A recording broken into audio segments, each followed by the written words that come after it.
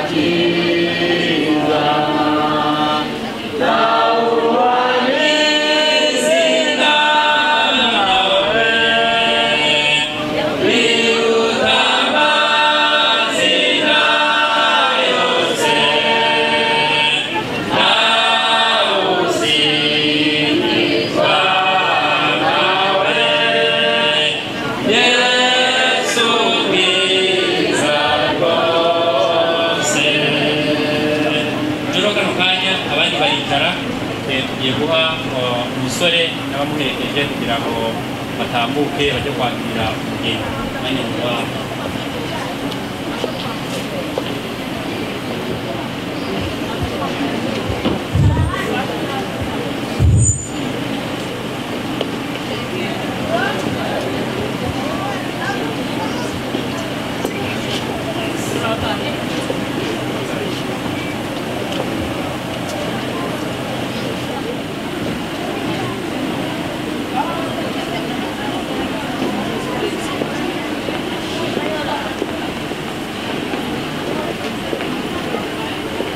Imani kuturema yaremye umugabo n'umugore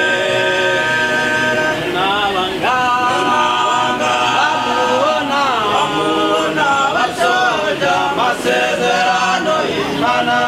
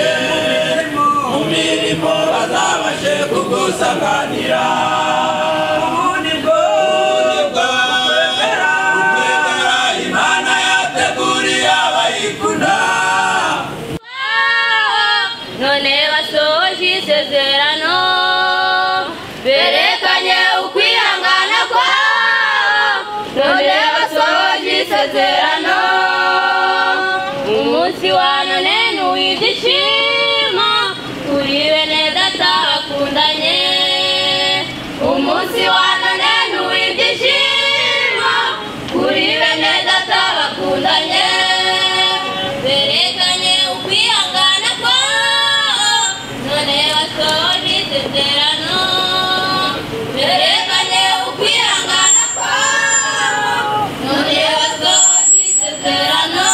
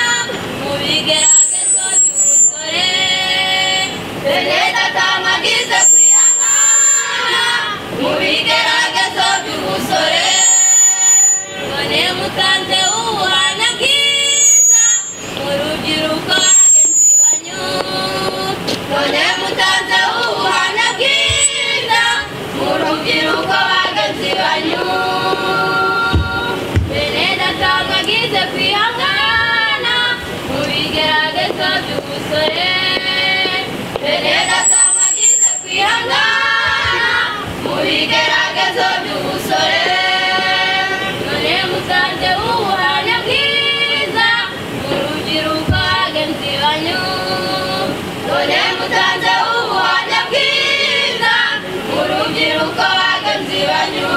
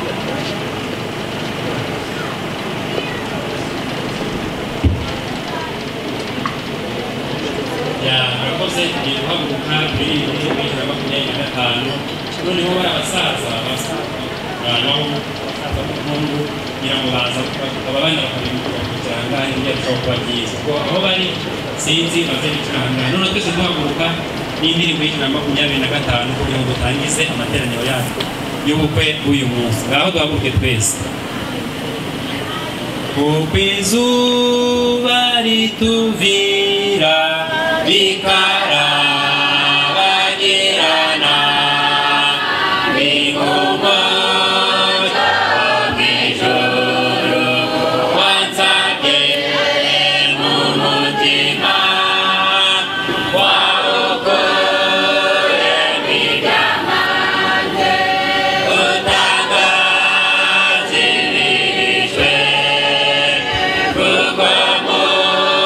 Mutima wanjye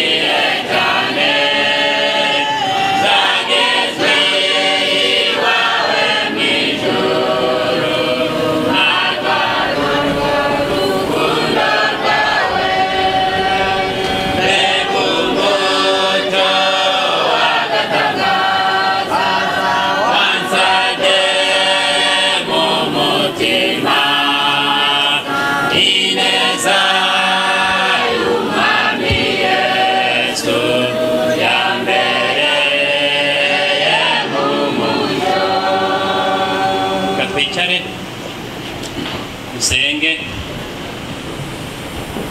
Turagushimye data wa twese ukomeye kandi ukiranuka, dushimiye kugira neza kwawe abanye natwe, waturinze wafashe ingendo ndende wabashuka amaze y'isi hano arakurinze aya masaha turi bazima, barigushimiye cyane izina ryawe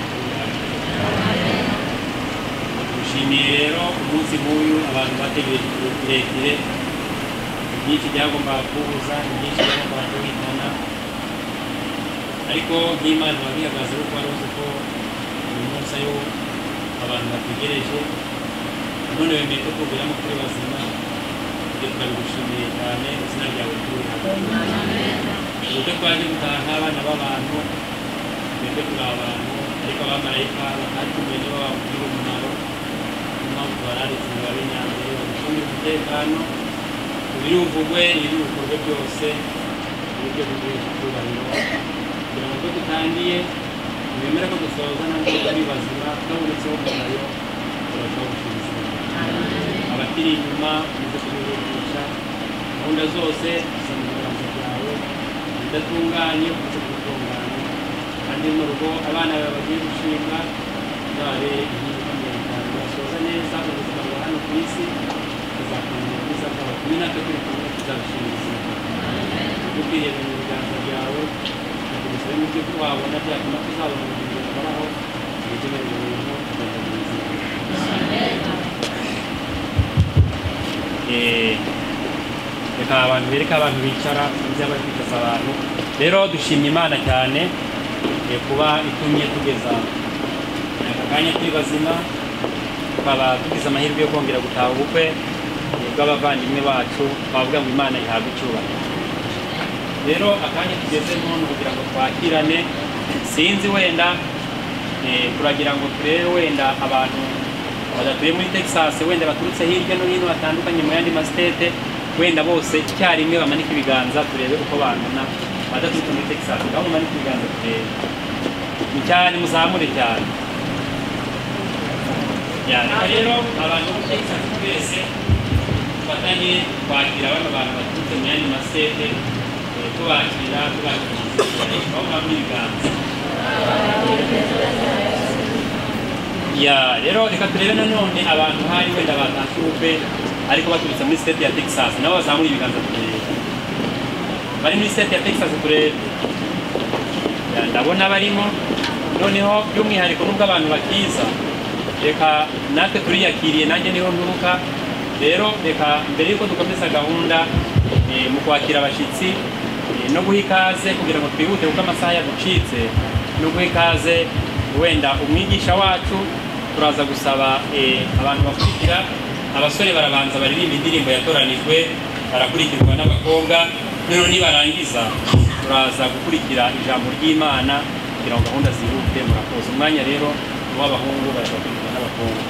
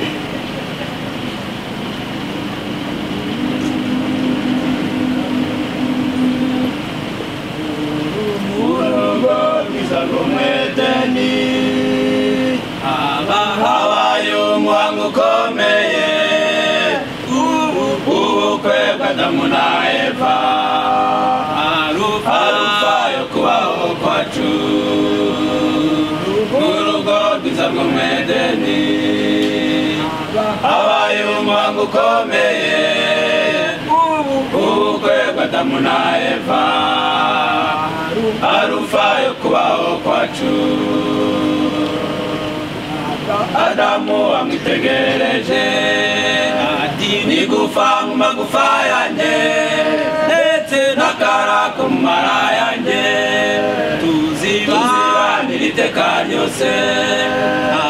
Adamu amwitegereje ati nigufa mu magufa yanjye ndetse n'akara ko mu mara yanjye tuzibanira iteka ryose. N'amazi y'ibitorero abonetse n'amikomeye ko tugomba kubisabira gutoranya uwo tuzabana.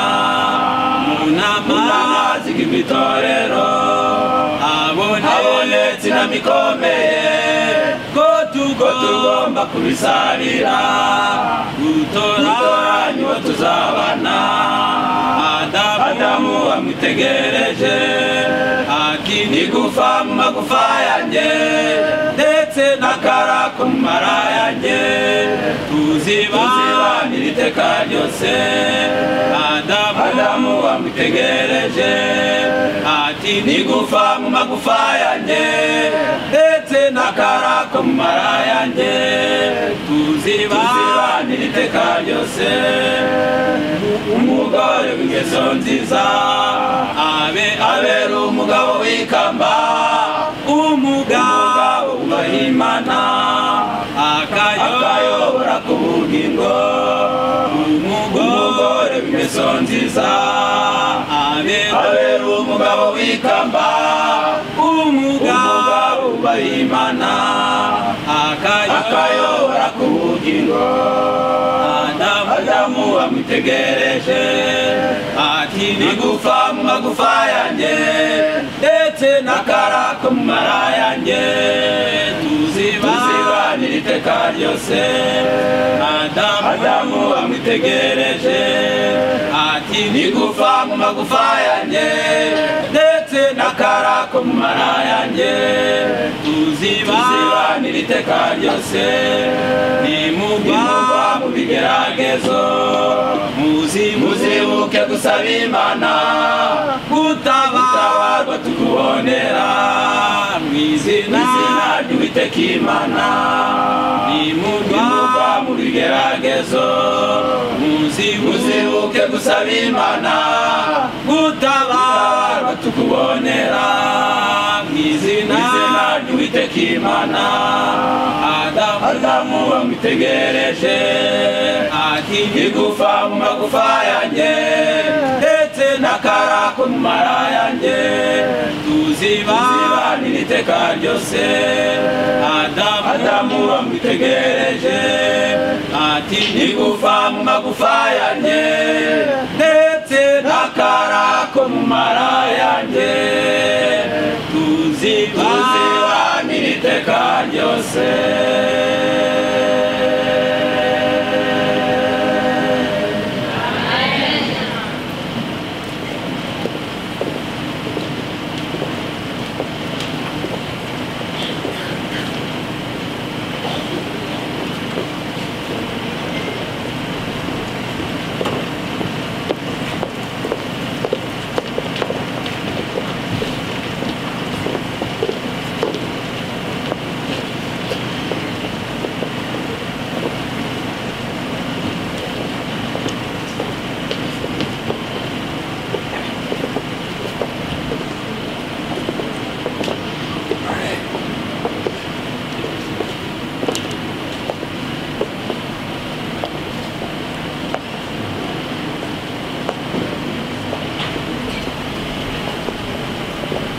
Dore ubukwe buri hano ku isi bugereranya n'ubuzaba mu ijuru. Ni ubukwe bwiza bwategereje hahirwa abazabonekayo. Dore ubukwe buri hano ku isi bugereranya n'ubuzaba mu ijuru. Ni ubukwe bwiza bwategereje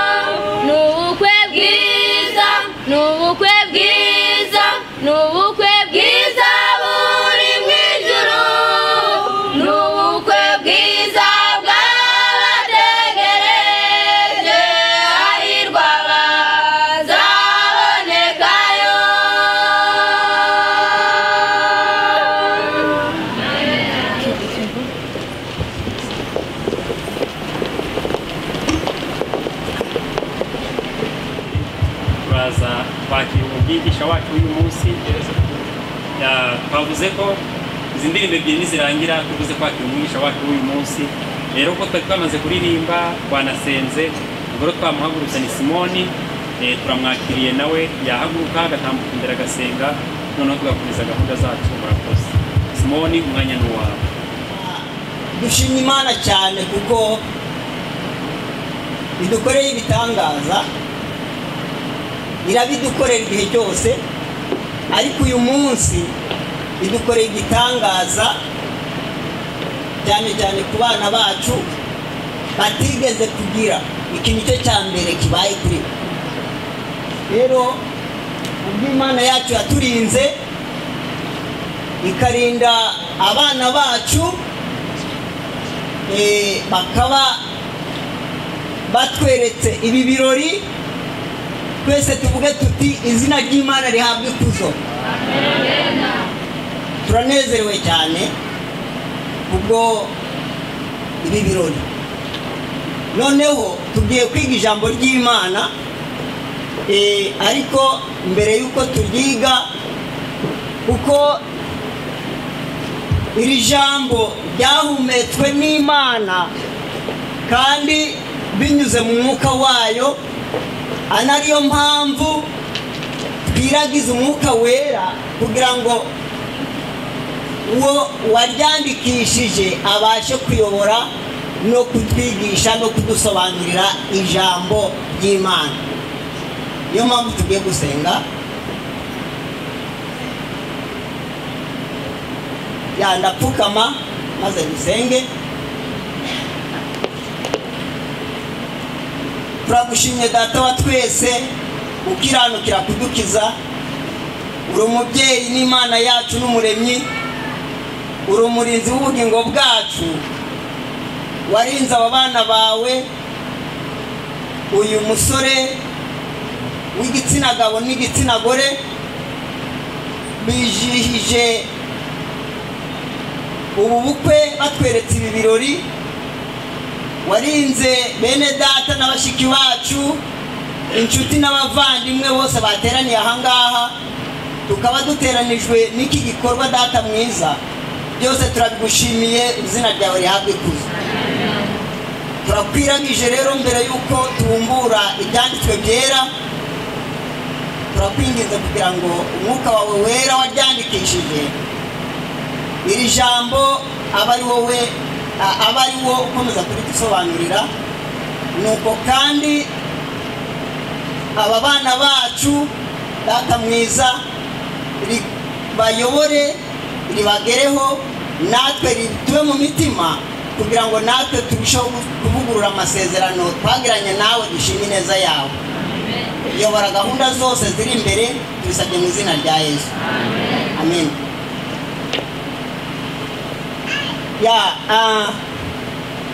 Turishimye cyane rero kuko tubashije kugera muri aka kanya, nk'uko nakomeje kubivuga. Nje mureba ahangaha, wenda bamwe ntabwo banzi. Ku mazina yanjye nitwa Simoni Hagumimana, abandi banyita Papa Sabato. Ndi umugabo wubatse, mfite umugore n'umugabo n'abana batatu. Nako mfite umugore, sorry, n'abana batatu, nihangane. Rero ndagira ngo tuganire. Ngo tugire dute? Tuganire, ariko tuganire ku bijyanye n'iri jambo kandi birebana n'ibi birori dufite. Turi kumwe? Noneho tugiye kurebera hamwe ijambo ry'Imana, turebe icyo ritubwira ku byerekeranye n'ibi birori.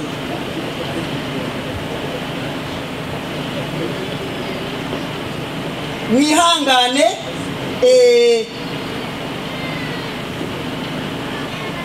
ijambo tugiye kurebera hamwe riratubwira riti, ni mugambi ki Imana ifitiye umuryango. Tugiye kureba umugambi imana ifitiye iki umuryango. Turaza gusoma turaza gusoma dufatanye kugira ngo turebe. Turasoma mu itangiriro. Umuryango watangiriye mu itangiriro Imana ikirema. Noneho mu itangiriro igice cya mbere umurongo wa 27 haravuze ngo Imana irema umuntu ngo agire ishusho yacu, afite ishusho y'Imana niko yamuremye, umugabo n'umugore niko yabaremye. Ese murahumvishe ngo umugabo niki n'umugore niko yabaremye. None ahangaha twijije ubu bukwe bw'abana bacu baje kugira ngo babe umugabo niki. Twumvishe ko ari iki, ko ari Imana yagize gute yabaremye. Ariko mwumve Imana ikibarema bari bameze neza, bafite ishusho y'Imana. Bari bagize gute? Bari bafite ishusho y'Imana, bari bafite imico y'Imana. Ariko icyaha kiza gutuma bahindana imico barayita. Nta kindi Imana ishaka kuri twe nuko tugaruramwo iyo kamere yayo, urwo rukundo rwayo rukaba muri twe. Urwo rukundo rwayo nibwo ishaka kugira ngo aba bavandimwe bagire, niko bazabasha kuba koko umugore n'umugabo bazima. Turakomeza.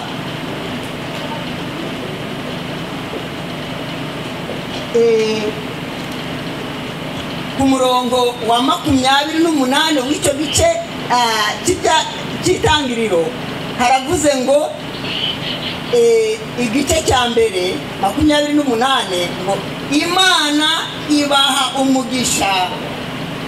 Imana irababwira iti mwororoke mugwire mwuzure isi, mwimenyereze ibirimo, mutware amafi yo mu nyanja n'inyoni n'ibisiga byo mu kirere n'ibintu byose bifite ubugingo byigenza ku isi.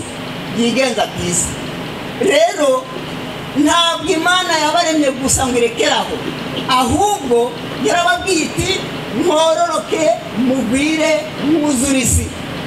Nta kindi natwe twakwifuriza aba bana bacu nuko bakororoka bakaba benshi, nuko bakororoka. Rero umugambi Imana ifitiye umuryango nuko uwo muryango waba umuryango muzima, umuryango ukunda Imana, umuryango wubaha Imana kandi ufite imico mu mitima, umuryango uzi kurera, umuryango ukundana. Turakomeza dusome.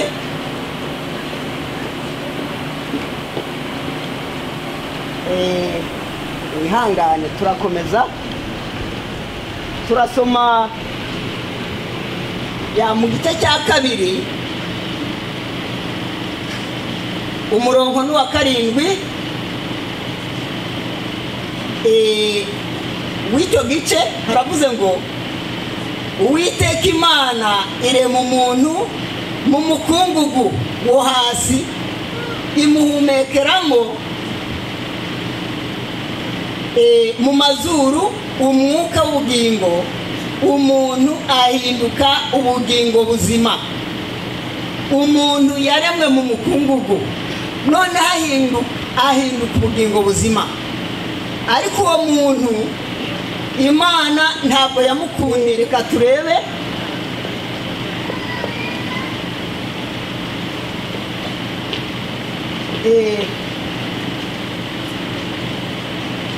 reka turebe uko Imana yabigenje. turakomeza dusome muri iki gitabo. Muri hangana hari abantu batari kumva ururimi rwacu, mbere yuko baje mu bukwe muri hangana tubafashe dufatanye nabo byibuze bagira icyo batahana kuko biri kubagora cyane. Murakoze. Murakoze cyane. Ni byiza kuko hariho abatumva ururimi, ni byiza kugira ngo baze dufatanye nako bagerageze kubafasha kugira ngo nabo bumve ibyo turi kuvuga.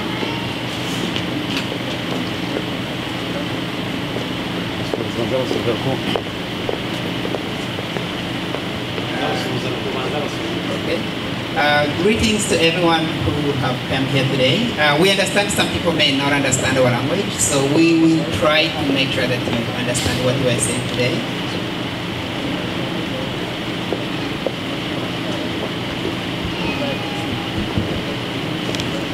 Turakomeza. So we will continue from where we were.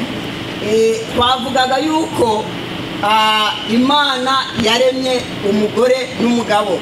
We just heard that God created man and a wife. Dusomye mu itangiriro igice cya mbere umurongo wa 26 kugeza 28. Just as we just read from the book of Genesis chapter 1 verse 27 to 28. Twabonye ko uyu muntu yaremwe ku ishusho y'Imana. We just saw that the man was created in God's image. Agira imico y'Imana. He had the characters of God. Rero nahangaha duteraniye. Therefore, even here where we are gathering today, duteranye kubwira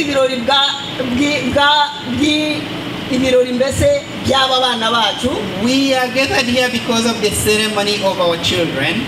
Kuko bemeye kugira ngo babane nk'umugore n'umugabo. Because they have agreed to live as a husband and a wife. Rero niyo mpamvu ijambo ry'Imana nanone rivuga yuko umugabo azasiga se na nyina. Therefore, that's why the word of God says that the man or husband shall leave his parents, mother and father. Noneho bakaza kubana bombi bakaba umubiri umwe. And together they will live together as one. Rero nta kindi Imana ishaka kuri bo nuko bagira urukundo bagakundana. Therefore, what God wants is for them to live in harmony, to love each other. Uyu mwene data Bosco, our brother Bosco, yagize igitekerezo yumva yakubaka urugo. He had an idea, or he made a decision of starting a home. Nuko agize icyo gitekerezo, and when he had that decision, ahura n'uyu mukobwa mushiki wacu Judith. And then he met our sister Judith. Nuko noneho baragenda baraganira. And then they had a discussion. Bamaze kuganira nk'uko ijambo ry'Imana riri. After discussing as the word of God says, nuko barabyumvikana. They both agreed. Barasezerana. They made a promise to each other. Wenda turebe tuvugaho ngaho bukeya. Let's take a minute and talk about this promise a bit. Mwakwibaza mutese pastor basezeranya rihe? Therefore, you may question that who is the pastor to officiate the ceremony or the marriage? Ko mbona hangaha mutari gusezeranya bite? I see here that you are not performing any marriage ceremony. Umukobwa n'umuhungu n'umusore basezerana bakiganira mbese bacyumvikana basezerana kuzabana. The officiation of the ceremony or the promises starts when they start to agree with each other, when they start to make that promise to live together. Reka dusome muri Amos. Hagiru hadusomera. Let's ask someone to read us in the book of Amos. Amos 3:3. Amos 3, chapter 3, verse 3.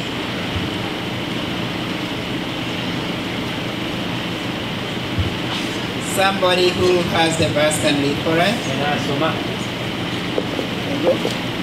Haravuze ngo mbese abantu babiri bajyana batasezeranye. Imana iguhimigisha. God bless you. And in English it says, can two walk together except they be agreed? none reka mbabaze bene data bashiki bawe. Therefore, let me ask each and everyone here. None uyu nguyu mwene data Bosco So did our brother Bosco, arinze yagera kino gihe hamwe na Judith they just came to this point, him and Judith, bagendana baganira walking together, talking to each other, nta masezerano bafitanye, without having promise between ntabwo them. bigeze basezerana. They never had a promise or None agreement together. ninde waza kubasezeranya? So between that, who else can come and officiate the Iryo promise? sezerano ryatangiye ryari? Ni ubu ngubu cyangwa ni ryari? When did that promise start? Who can answer us? Who has an answer? Ninde wansubiza? Who has an answer?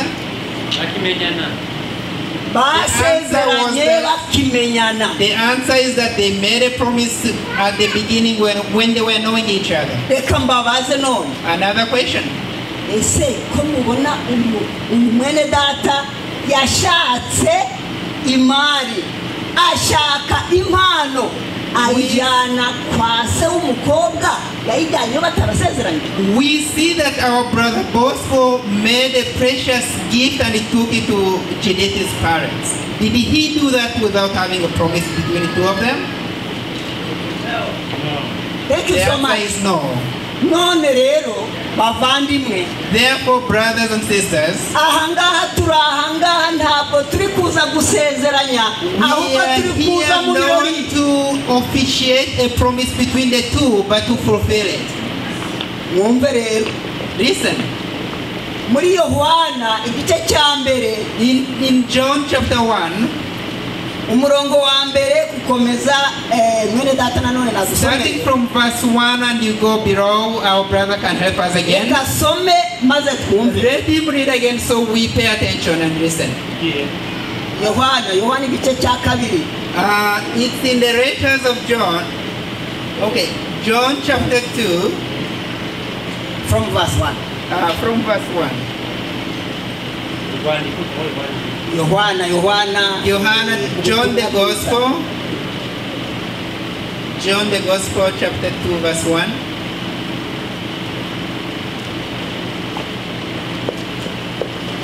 ya Yohana igice cya kabiri ku murongo wa mbere aravuze ngo ku munsi wa gatatu hatujijwe ubukwe i Kana y'i Galilaya kandi nyina wa Yesu yari ahari. Umurongo wa kabiri, Yesu bamutumira n'abigishwa be ngo batahe ubwo bukwe. Nuko vino ishize, nyina wa Yesu aramubwira ati nta vino bafite. Yesu aramubwira ati mubyeyi tubigende mudute, igihe cyanjye ntikiragera. Nyina abwira abahereza bati icyo ababwira cyose mugikore.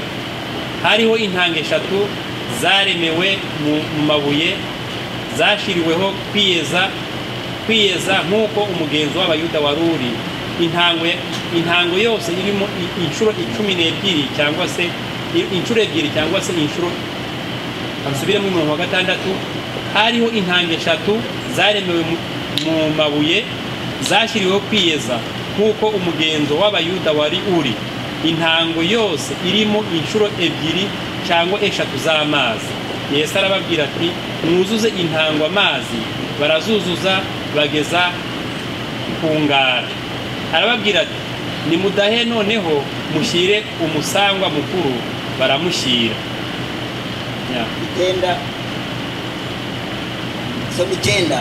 Uwo musangwa mukuru asogongeye amazi ahindutse divayi, ntiyamenya aho iturutse, keretse bo babahereza badashye amazi nibo bari babizi. Umusangwa mukuru ahamagara umukwe. Mani guhimigisha. God bless you.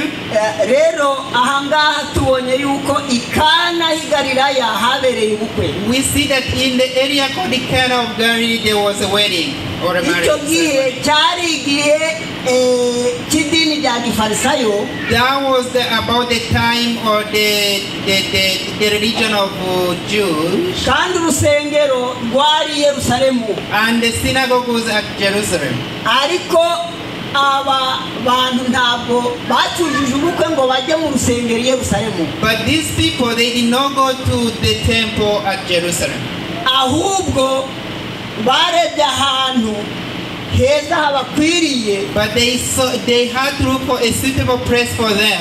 noneho barararika bakora And ibirori then they by'ubukwe. invited people and made a big gathering like this one. nuko icyongeyeho Yesu umwana w'Imana arararikwa. And in addition to that, Jesus and his disciples were invited. none se kuki Yesu atababwiye ati muze tugenda tujye kubikorera mu rusengero kandi masezerano? So why did Jesus say, okay guys, come, let's go in the temple and we officiate the wedding? ahubwo igikorwa yakoze nuko we yatwereye ubwo bukwe. But what he did, he had to give gifts, or he had to give a gift to the gathering.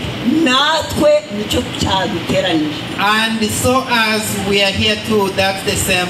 turahangaha kubw'ibirori by'aba bana bacu, We are ndetse here because of the ceremony of our children, ndetse no kubatwerera. and also to give them gifts. naho to support them. gusezerana bamaze gusezerana kera. But to officiate the wedding and make such a promises, they have done that at the beginning when they were knowing each other. rero noneho icyo tugomba nanone gukora ni uko tubagira inama.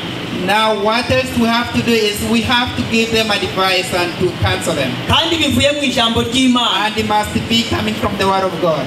ubu ngubu mwene data Nkurunziza Our brother Bosco na mushiki wacu Judith and our sister Judith, bagiye gutangira ubuzima bushya. they are going to start a new life and a new chapter. ni ishuri ritazarangira na rimwe. It's an endless class, or it's a school that never ends. keretse gusa Yesu agarutse agasanga bakiriho, cyangwa Except se when Jesus bakaba comes basinzira. and then whether they are still alive or when they have ni sleep. ishuri ridashira. It's a class, it's a school that never ends. rero icyo twabasabira ni imigisha, Therefore, what we can praise them is lots of blessings, kugira ngo Imana ibashe kubaha imigisha, noneho urugo rwabo ruzabe ruhire. so that God can bless them and bless their home. Imana itubashishe kugira ngo tubizirikane kandi dukomeze kubasabira. May God help us so that we can do that and wish them the blessing. hari imihango myinshi ikorwa mu bapagani. There are so many traditions that takes place in other churches or in pagans. bataza buji, Some they light candles and so many other rituals they perform. iyo ari imihango yagiye iba muri Babuloni. Those are the rituals that has taken place in Babylon.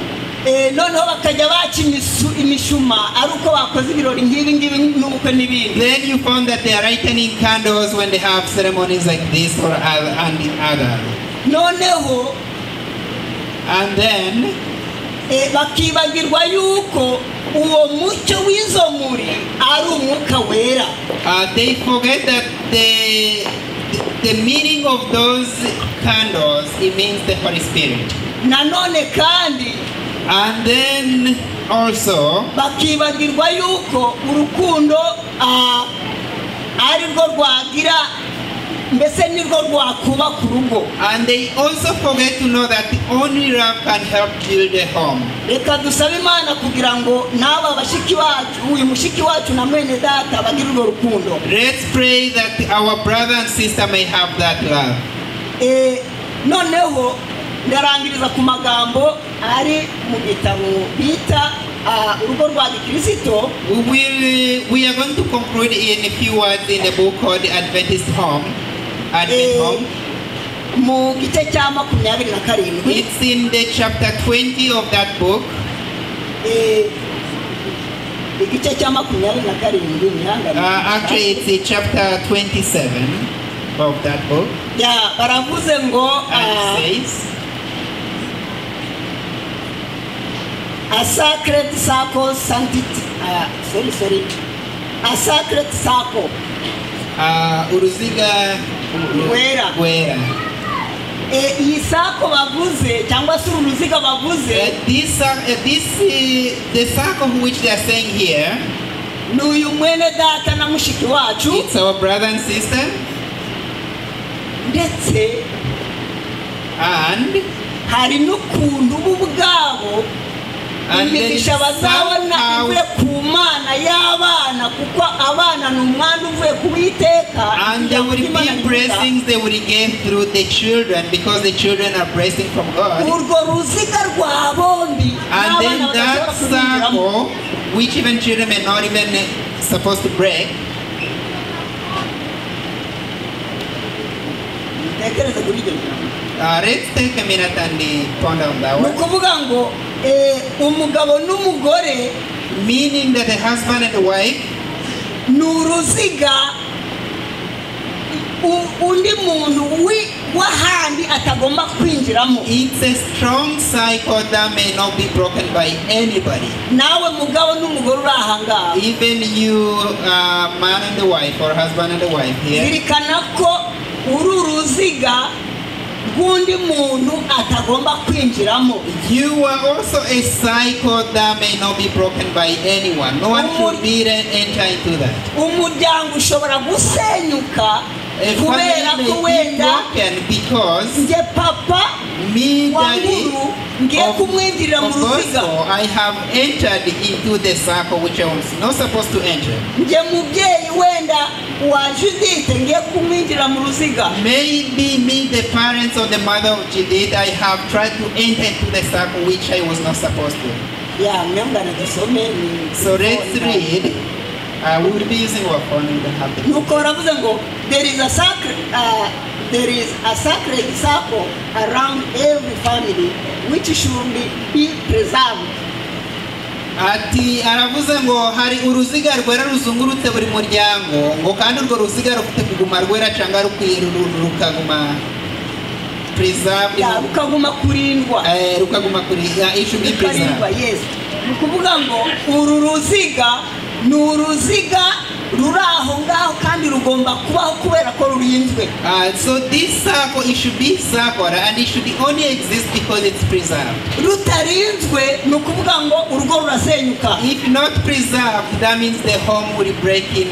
mwene data utarunze urwo ruziga na mushiki wacu uruziga rwasenyuka. If brothers and sisters, if you do not preserve this circle, it's gonna break. No other one has any right in that sacred circle. Nta n'umwe wemerewe muri urwo ruziga.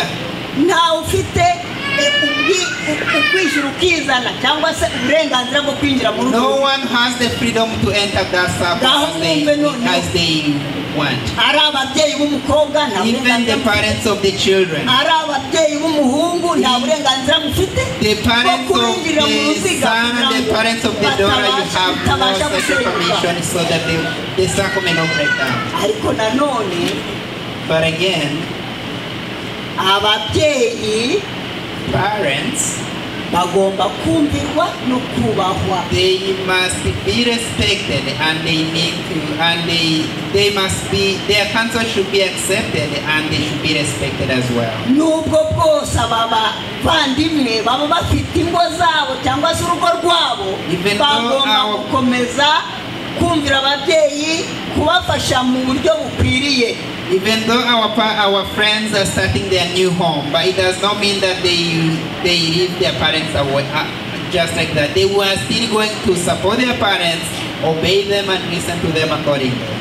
ya baravuze ngo the husband and wife should be all to each other. Umugore n'umugabo bakwiriye kuba byose bafite kuzanya muri byose. yes urakoze cyane. The wife should have no secret to keep from her husband and let us know. And the husband umugore ntabwo afite kubika ibanga iryo ari ryose ku mugabo we from his wife to relate to others. baravuze ngo umugore nta banga yagombye kubika ngo aze kuribwira abandi. arihisha umugabo we, arikinza umugabo we, n'umugabo we nta banga agomba kubika ngo arikinga umugore we ajya kuribwira abandi b'iruhande. In other words, therefore let's take a minute and think about umugore agenda urwe, where we see like a wife is going his path, her path, n'umugabo nuko and the husband is also taking his umugabo path. agakora gahunda ze We see that the father or the husband is taking his own decision, n'umugore agakora gahunda ze and the wife is also doing his own decision, is taking her own decision. ntabanga No yo secret, kwishanya you should keep from each other. imitima yanyu Your hearts, igomba kuba imva it should be like a grave. umutima wawe ijambo hepfo niko bavuze ngo umutima w'umugabo uba imva y'umugore we n'umutima w'umugore ukaba imva y'umugabo we.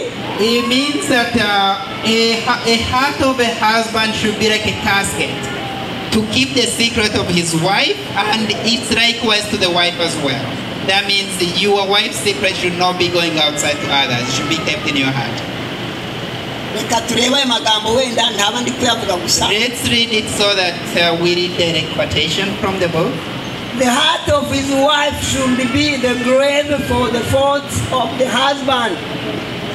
Ngo amabanga y'umugore afite kuba amabanga y'umugore, umutima w'umugabo afite kuba imva yo kubika amabanga y'umugore. Yeah, and the heart of the husband, the grave for his wife's fault. Yeah, baravuze ngo n'amakosa n'umutima w'umugore ukaba imva y'amakosa y'umugabo we.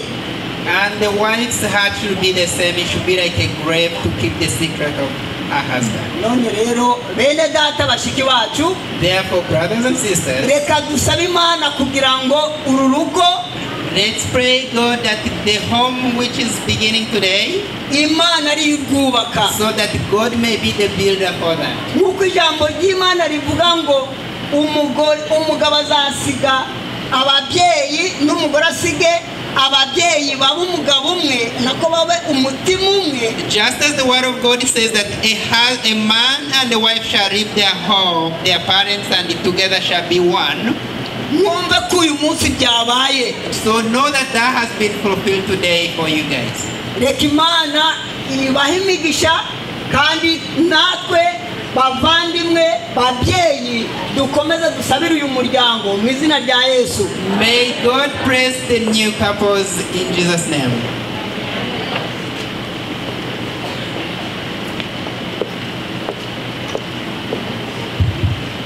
ya Imana irakoze We thank God. kandi mwene data arakoze Imana imumugisha. And our brother, we thank him. May God bless him for the word.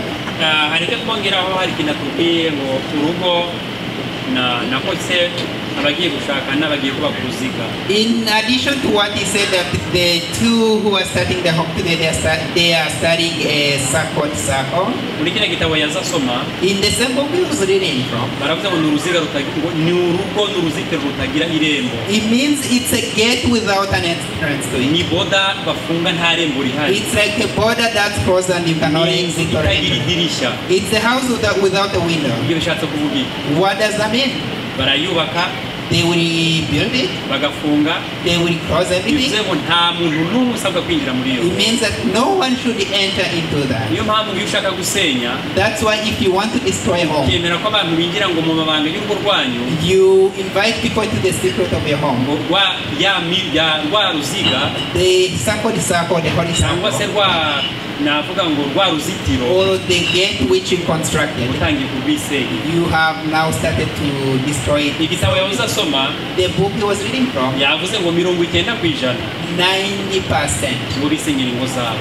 The 90% of the married couples, they destroy their own home Impamvu ngo uko bafunguye inzira ushaka wese akinjira. because they have opened the gate for everyone to enter. Ipaji yo hepfo If you continue reading, yaravuze ngo he says, umugabo n'umugore bagiye gushingirwa a husband and wife went about to get married, to start marriage. ni imva bagiye kubaka. They are now starting to construct a grave. Ni imva It's a grave. bivuze ikisi. What does that mean? Baravuze ngo He says, uko bahamba just as they bury or they nkuko bahamba umuntu bakamuhamba just as they bury someone and ntibazongere kujya kureba ko yazutse and just as you bury someone and you never go back to see if they have nkuko tutazi resurrected, abo twahambye uko bameze just as we don't know who we have buried, how they are right now. baravuze ngo ibanga ry'umugabo n'umugore bagomba kubimva.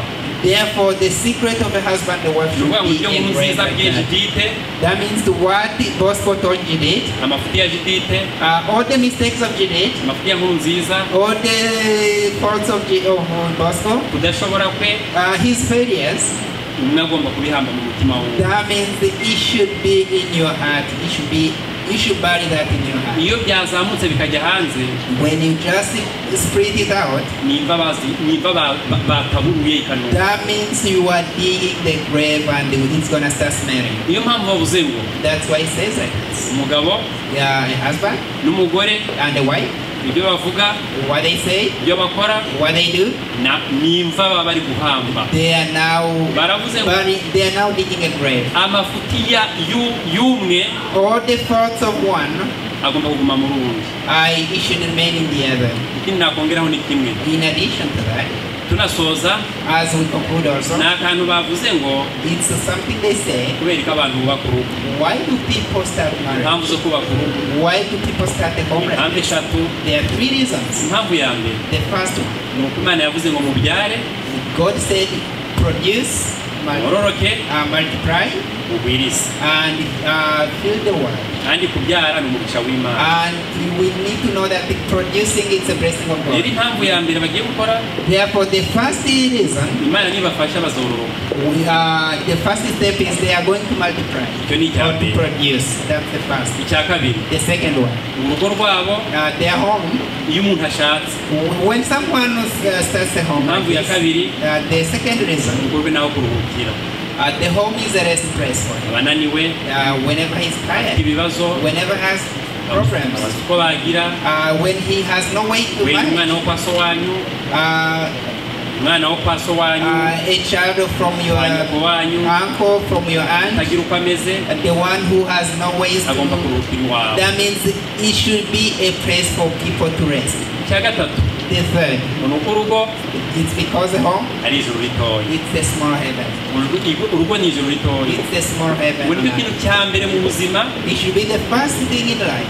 umugabo agomba kuruhukiraho. A husband should rest. Niyo hantu hambere mu buzima It's the first place in life. umugore agomba kuruhuka. A wife must take rest. Iyo umuntu agishaka, When someone starts a home like this, abantu bagikundanye, when people are still in honeymoon, yumva yatinze ku kazi, he feels that he wants to get home. He has delayed at work. rimwe agasiba Sometimes even want to take days off kubera ko agikunze umugore. because he wants to spend the time with a significant other. Ariko iyo atangiye kurambirwa, But when they start to get familiar with each other, appointment zikaba nyinshi, and now the appointment starts to aho increase. bagahura baba benshi, Now the friends whom you haven't met in a while, they start coming. You start getting home late, agatinda mu kabare, and then you do other things like going to bars. imodoka igapfa, The car will break down. bakamuha overtime, They will give you overtime. icyo gihe urugo rwatangiye gusenya. Now understand that your home is starting Ahubwo to break baravuze ngo down. umunezero wa mbere umuntu agomba kugira Know that your first happiness should be. ntabwo ari mu kabare, It's not in bar.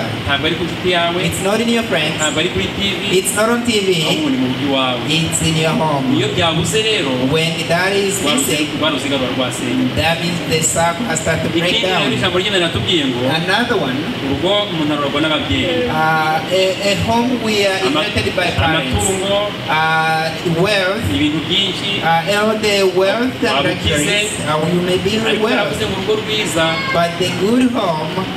mwangurikiye, Are you following me? urugo rwiza ntabwo ari umugabo muremure, The good home is not a tall ntabwo ari husband. umugabo ukize, It's not a rich man. ntabwo ari umugabo ufite igitera, It's not a man with a good ntabwo wize stature. amashuri urangije, It's not someone who has graduated school. ahubwo baravuze ngo urugo rwiza umuntu aruragwa n'Uwiteka. But we know that the good home is given by God. Hari abakize cyane, There are people who are hari very rich. abakomeye, There are people who are strong ariko and bari mighty, kubiriramo. but they are crying hard. Kandi ijambo ry'Imana ritubwira ngo That's why the word of God mbese muntu says, wicaye hano, so you person sitting here ariko today, ku bashatse, but those who are married, bamuhurike abashatse, bamanike follow turebe. me. Who is Abashatse, married here? Who has abashatse muzamure, abashatse who is married who here, is married here? muzamure. Let's see your hands. Okay, babashije ikibazo muri gitabo yahoze asoma. So they asked a question in this book he was ngaho muri reading. ikibazo babashije. So pay attention to the question. Pay attention. Pay attention. Mukuriki. barabashije ngo They asked it. wagusubiza mu bihe bya kera If we were to take you to the old days, ukaba umukobwa you'll be a ukongera ugashaka boyfriend you girlfriend go back to those days when you had a ukongera boyfriend and ukaba mutoya boyfriend. cyane You become very Ukaba young like teenager. you were like a uwo teenager. wahisemo The one you have chosen, uwo muri kumwe the one you are with today, wabisubiza inyuma if we were to take them back, can you choose it wakongera kumuhitamo? wamuhitamo Would you pick him again? Would you choose him twice? wawe undi wakubwiraga amagambo meza The one who was telling you sweet words. bamwe yaravuze ngo no Some have said no. rero mureke kuko urugo iyo umuntu adashakiwe n'Imana That's why when someone is not chosen by iyo God, bigeze nyuma nicuza when he gets to later he starts regretting. rero kuko urugo tumaze kubona ari ijuru ritoya So because we have seen that the home is a small heaven on reka dusabire earth, abantu b'Imana kuzagira urugo let's pray for our brothers to have that home, to be a home that would be invited to kandi Imana everyone. izabaho ubugingo buhoraho mu izina And may rya God Yesu. give them everlasting life in Jesus' name. aka kanya tugezemo rero Now the next opportunity or the next hour we're in, ya umuryango wa Nsabimana the family of Bosco, barashaka badusabye ijambo ko they want to say a few words. bashaka kwakira umuryango w'abagendereye Actually, they want to welcome everyone who has. aka kanya tugezemo rero So this time, reka duhe umuryango wo kwa Nsabimana let's give the family of Sabimana noneho agire icyo abwira abantu bari aha so ngaha that he may say a few words to the people here today. yatwakira abashyitsi batugendereye We will welcome the visitors who are here today. ya mu byubahiro byabo In the respect and honor, we Yeah, invite we're them. gonna- It's their time to come forward.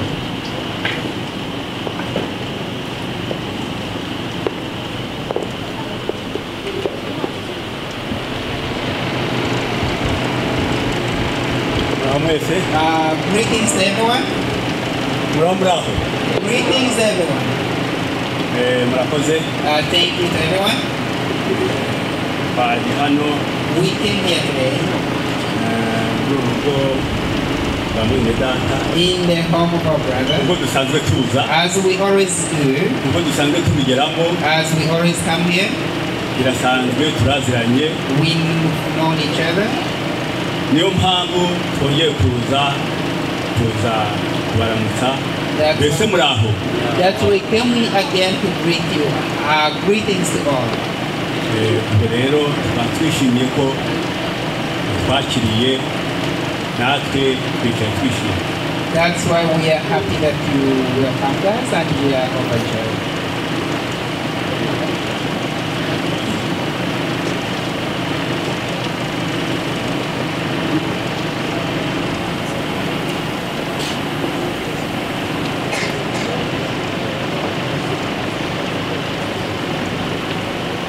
ya murakoze Thank you again. reka nanone duhe akanya We will give time again ya ku mukwe mukuru to the greater groom watuzaniye umugeni who has brought us the bride. ya akanya nake nawe It's his time.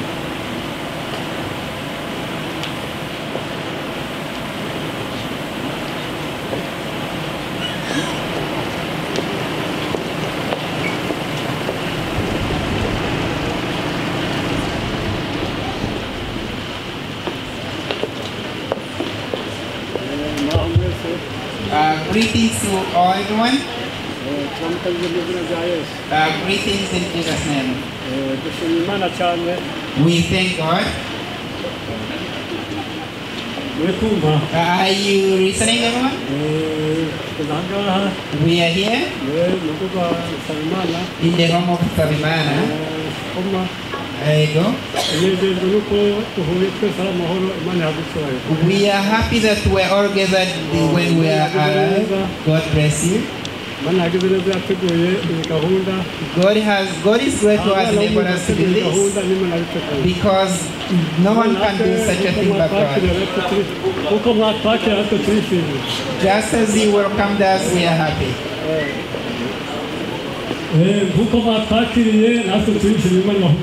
Just as you welcomed us, we are happy. May God bless you.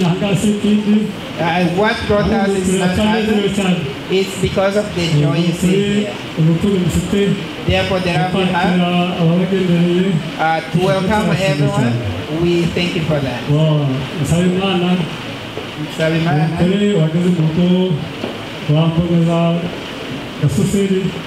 You came to my home. You wanted to have a daughter-in-law.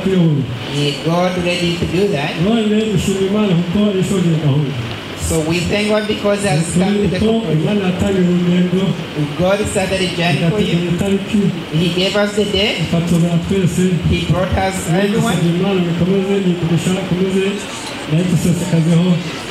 Therefore, we ask God that He keep us in His promise.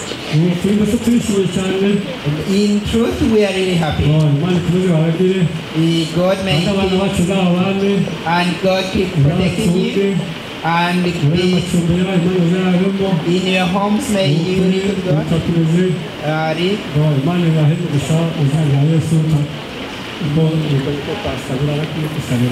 We pray that may God bless your family.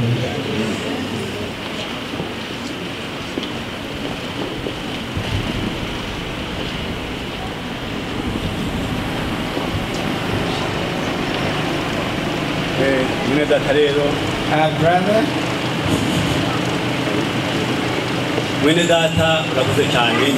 thank you so much.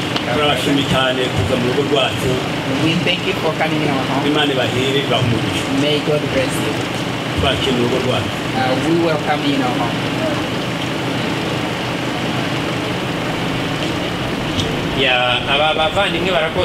Our brothers, we thank them. Those who brought us the bride, feel comfortable. Let's give you one announcement.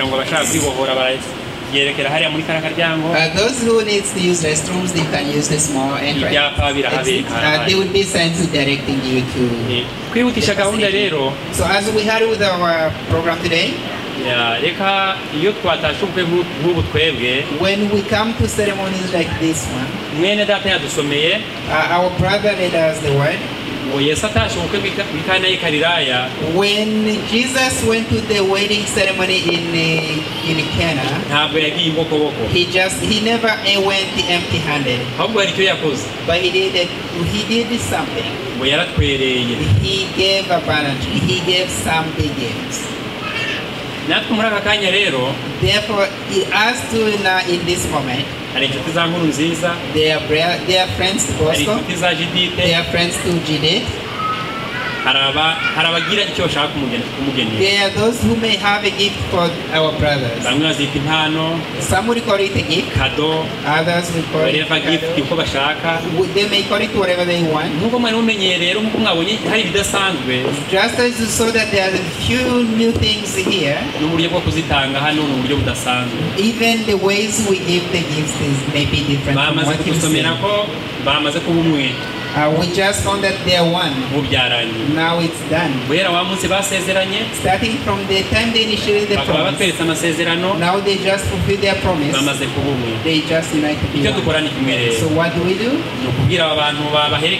We tell the people who have come with them, the people who are sitting beside them, to come to stand here in front of them. Those who have the gift for them,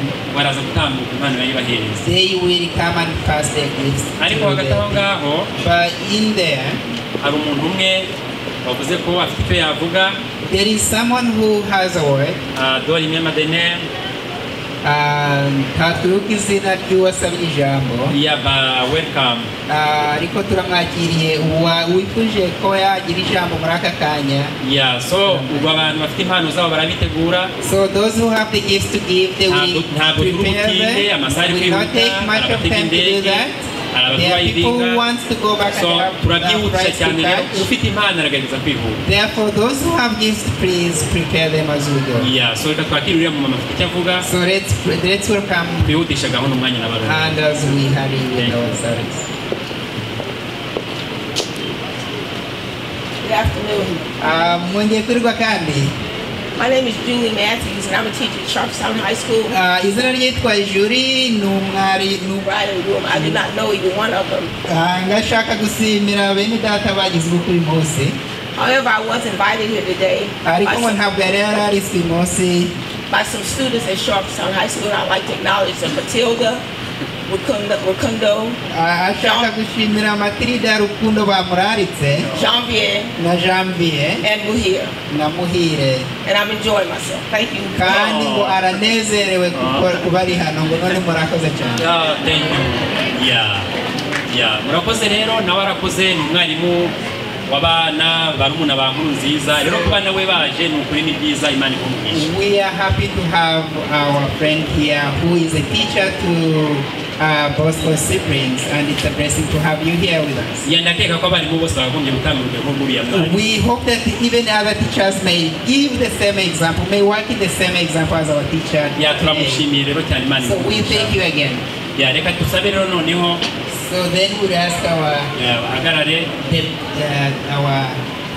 friends to come forward. So they will, as we prepare to give the gifts, we will have a song from our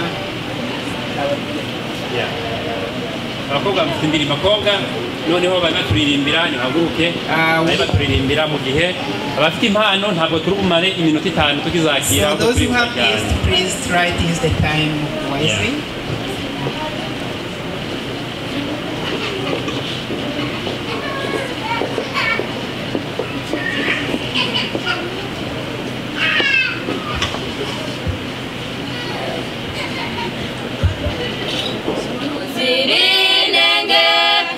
Inkwano yatanzwe kera kandi nitari kiregereje hari ubukwe tugiye gutaha bw'umwana w'intama uzira inenge dore inkwano yatanzwe kera kandi nitari kiregereje utaza mizate kumukwe nakwatagize maraso yamenye igorogota ahagije kumugeni uzi ubwenge kandi ntawe heza mu rugo bukwe keretse udafite umwenda w'ubukwe haza umunezero utangaje kubamesha ibishura mu maraso ye Sabaranga tuifurije kuzataha ubukwe umwana w'intama ko dushimishwa n'ubukwe bwo mw'isi kandi ari igishushanyo cy'ubw'ijuru murebe igihe tutavuga uyu niwe mugeni nakunze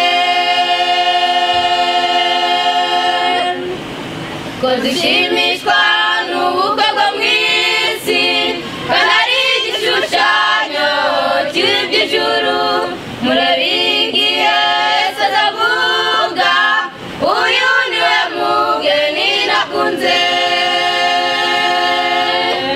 utaza mizate kumukwe nakwatagize maraso yamenye igorogota kumugeni uzi ubwenge weza mu rugo bukwe keretse udafite umwenda w'ubukwe haza umunezero utangaje ntibameshe ibishura mu maso ye Sabaranga tubifurije kuzataha ubukwe umwana w'intama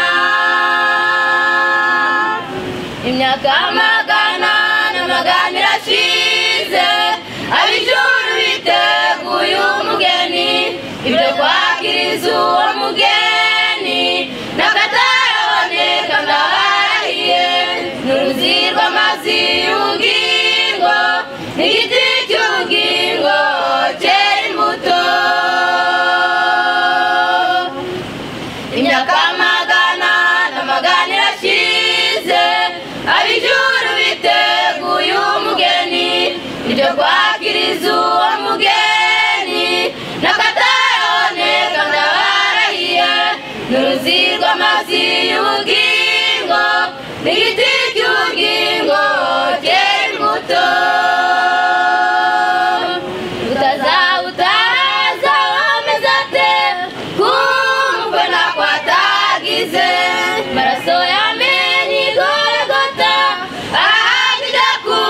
umugeni uzi ubwenge kandi ntawe heza mu rugo bukwe keretse udafite umwenda w'ubukwe bazaba umunezero utangaje wameshyishyura mu maraso ye gusa baranga tubifurije kuzataha ubukwe umwana w'intama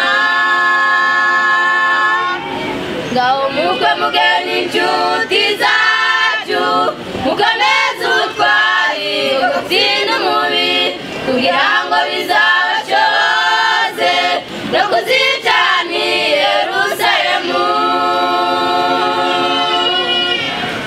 ngaho mukwe mugeni inshuti zacu mukomeze ubutwari gutsinda umubi kugira ngo bizabashoboze no kuzicana i Yerusalemu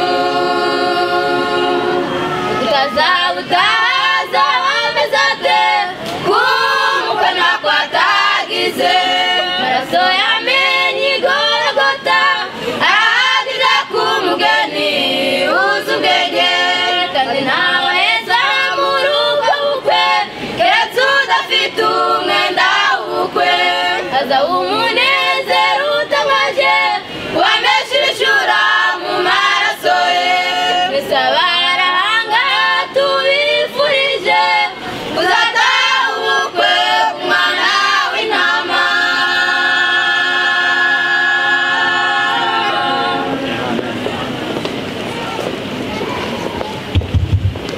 ya murakoze.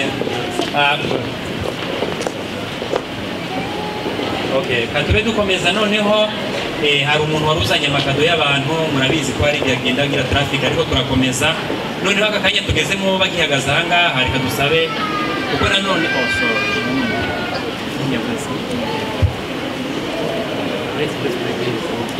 noneho kubera ko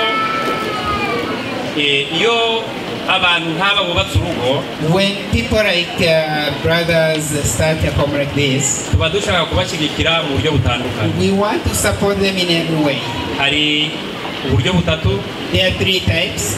N'abazanye impano zifatika nk'izi. Those who have brought the gifts like this, the visible ones. Icyo bamufashisha kiri ku mufuka. Those who have some financial support. N'abagira icyo bamufashisha bavuze. And those who can also speak.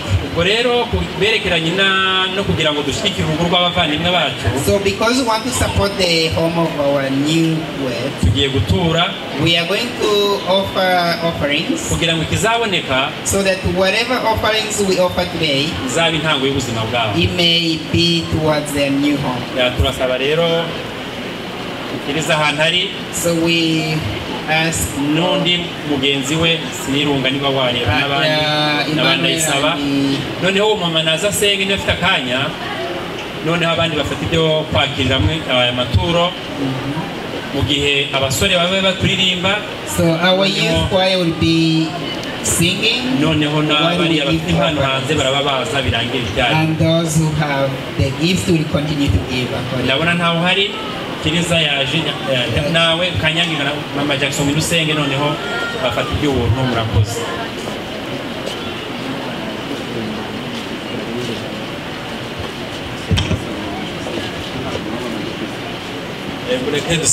Let's pray.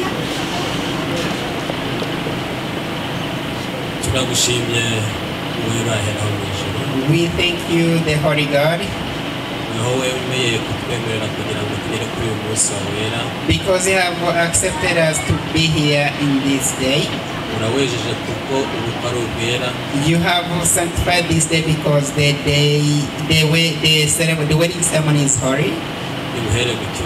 We give you honor for it.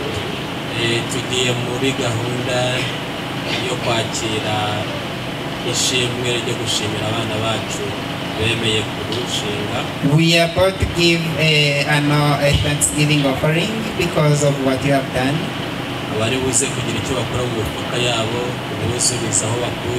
Those who are about to give their financial support, may you refill to where they have taken from.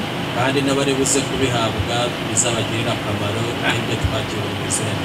those who want to receive, may it be of meaningful purpose. In Jesus' name we pray. Amen.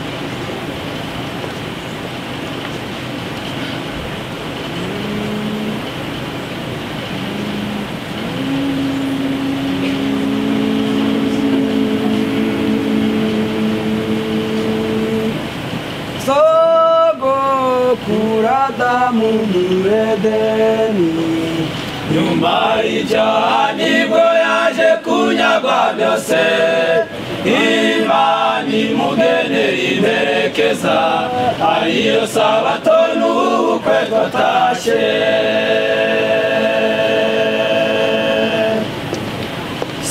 Sogokuru Adamu muri Edeni, nyuma y'icyaha nibwo yaje kunyagwa byose, Imana imugenera imperekeza, ariyo sabato n'ubukwe twatashye.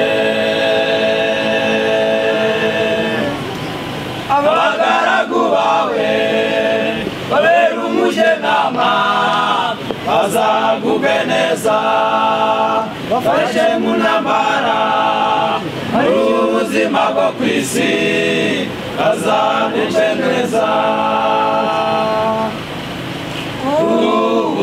Kwimekeza twawe buratunezeza, tukarukaho gato, tukibuka ubukwe bwo mu ijuru, yenda gutaha n'abakiranutse gusa.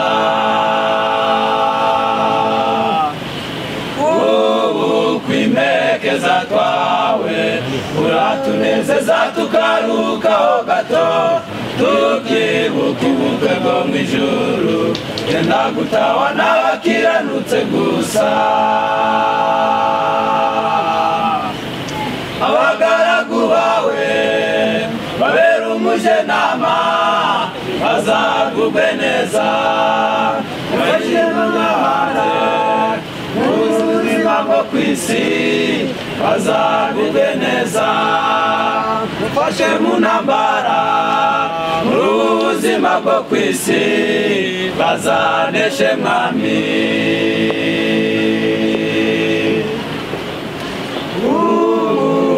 Ndetse nawe mugeni, muraba agaciro nyamunani muzihandagaze, murya mw'itorero n'abaturanyi, biteza ubufasha mu rugo mwashinze.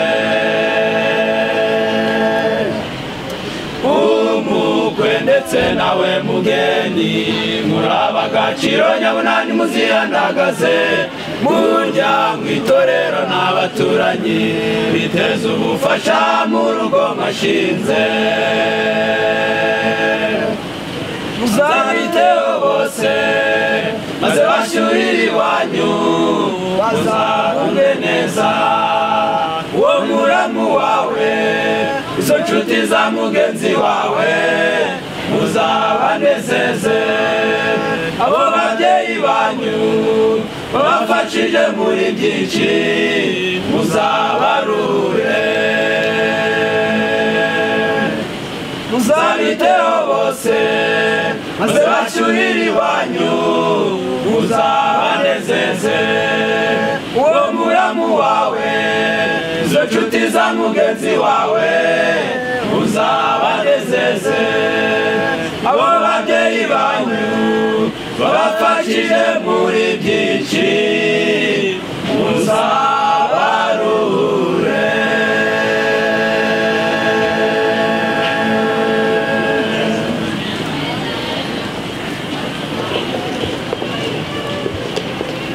nk'uko twavuze abantu bari bafite impano n'ubundi ntabwo bakomeza kuzicarana ahubwo bakomeza bakazizana. Those who have gifts, continue to bring them forward. Umwanya rwose ni uwabo. It's your time. Ikindi dukurikijeho next, sinzi niba barimo, niba hari abasigaye wenda. I don't know if there is anyone left. Niba ntawe turaje gusaba aba bantu b'Imana bajye kwicara. We will ask for noneho ikindi Next,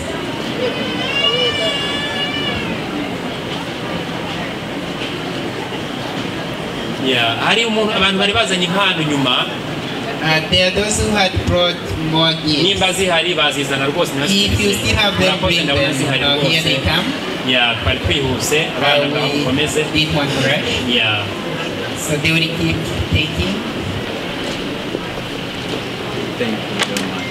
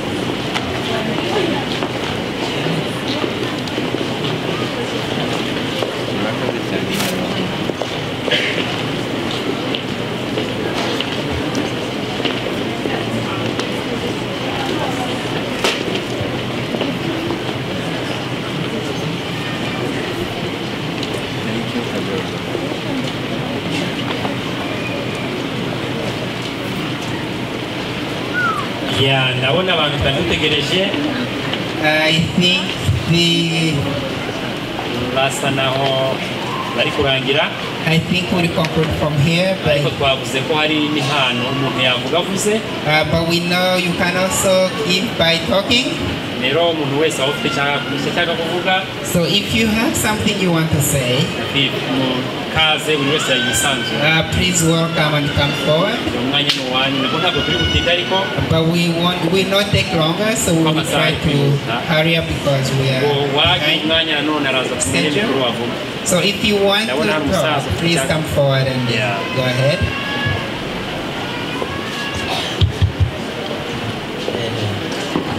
Ni byiza cyane. It's great. Nanjye biranshimishije. And I'm very happy. Kuko uriya muhungu atatetereje. Because my son have given me honor. Akabambesheje agashema mu bandi babyeyi. He has shown me honor among you guys. Izina ry'Imana rihabwa icyubahiro. Also for that may God be glorified. Nanjye nabishimira kugira ngo n'abandi bana nabo basigaye inyuma nabo babirebereho kuko uriya muhungu atanze urugero.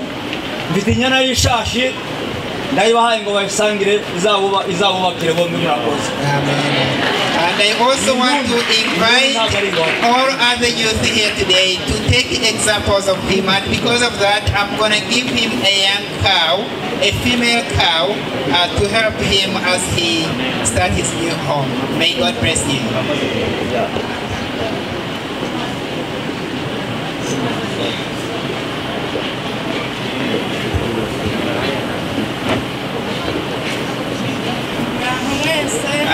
Greetings to everyone. I thank God who have helped us up to this hour. May the name of God be glorified. Even me, Nkurunziza Bosco, he has not shown me shame, but he has honored me. I also offer him a young cow to support him in his new home.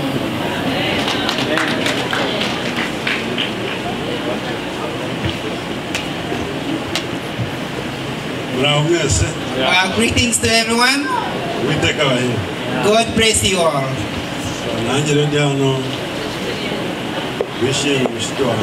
I'm here because I'm happy for my friend.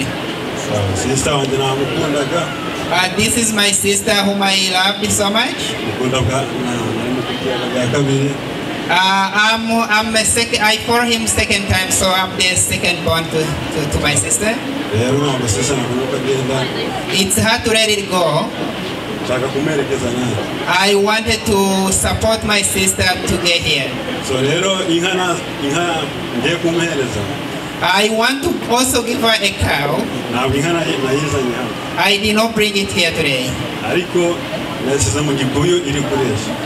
left my cow back in the pasture grazing.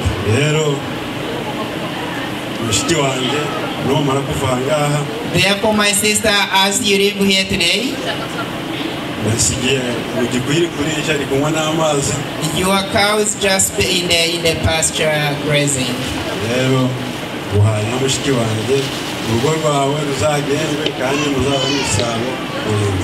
The cow is yours, and I wish you happiness. The work you do now and the work you will do in the work of God. The what you did to me is what is opening you the gates of heaven. So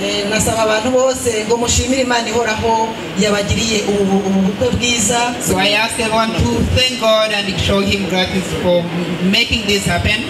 In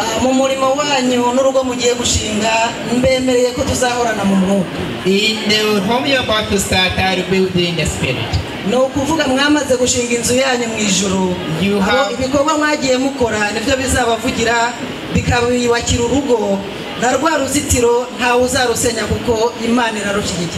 work you have done is what is preparing you for heaven, and that's what's going to keep your home safe and happy. I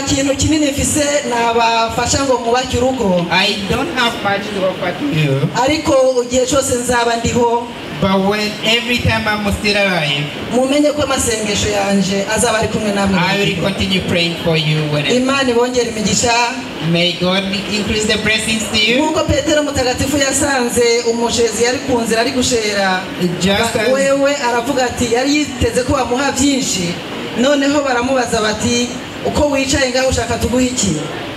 Just as Paul and Peter saw the rapper person standing ntabwo dufise amafaranga ntidufise inzahabu n'ibindi atari bico ofise ndakiguha. Peter told the guy who was at the gate of grace saying that we don't have gold and silver, but whatever we have we will give to you. Petero araheza aramubwira ati ku izina rya Yesu w'i Nazareti haguruka. And then Peter said, in the name of Jesus of Nazareth, stand up and walk. Cha kimuga cyaciye gihaguruka gushera abarabihevye ahubwo arogico yarakeneye gusoma ibintu byose mu buzima. And then this rapper person who was unable to walk, we see him walking and praising God. Nanje aha ntabwo ari ikintu kinini ntanze, ariko nanje ndavuze ikintu kizabahagurutse mu murimo wanyu wabo wo mu mwuka no mu kubaho mu buzima bwo mu isi, kuko ngaha niho twitegurira ijuru bizababera umugisha. But I also pray that what I'm about to give you will help you in the work of God and be a blessing to you guys. Thank you.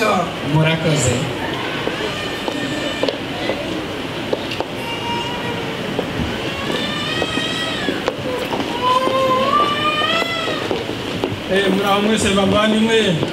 Greetings to all.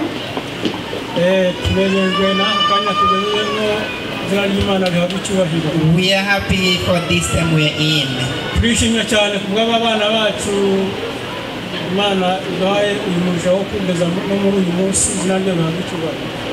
thank God for enabling us to do this. May He be praised.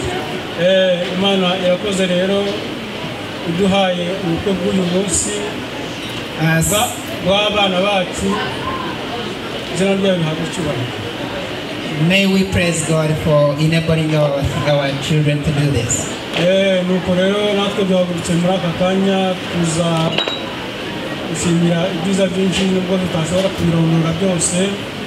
are so many things we could say, but we don't have much time.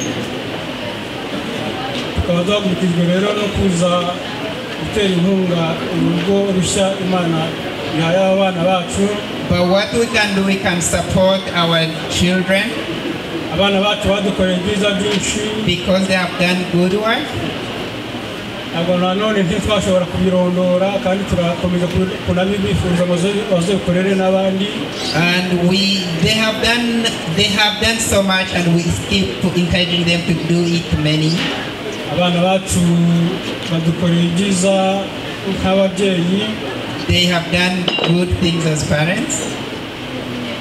none aba bana mu rugo rwabo rushya bagiye kubaka nanjye mfite inyana iri konka ndayibahaye. Therefore, I'm also giving them young cow to support them. Reka dushime Imana, izina ry'Imana yacu rihabwe icyubahiro. Let's praise God again. Nanjye ndashimye kubw'abana bacu. I will also show my gratitude to what is being done here. Kuko mureba nanjye ndi nyina nubwo nyina ni mukuru wanjye. I'm a mother to our bride. Yambereye umwana mwiza. She's been a good daughter to me. Mu by'ukuri kubyiza natwe atweretse. And also the great things she showed us today. Arakoze Imana izamuha umugisha. May God bless her in her name. Bwo kumusengera tuzamusengera. We will continue praying for her. Kubera ibihe by'urugendo ntabwo bitwemereye kubana muri aka kanya. Because of the we have to go and get back, we are not able to be with you. We don't have much time here. That's why we are not going to take much time. So as we speak things, I will also give you a young cow to support you.